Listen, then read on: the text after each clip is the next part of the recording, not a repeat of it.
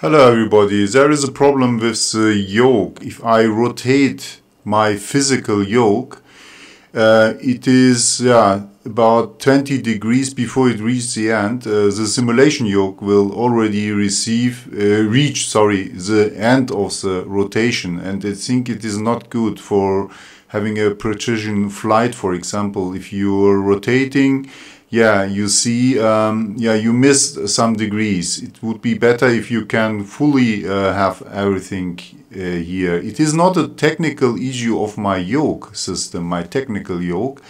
It is something which is in the software, because you see, the data is fully received by the simulation. You see, I have here the end of the physical yoke, and the data is already there. You see it in the settings for the yoke in the simulation. It is already there. So it is something which have to be fixed by the guys from Microsoft. The best flight simulation ever. Thank you very much.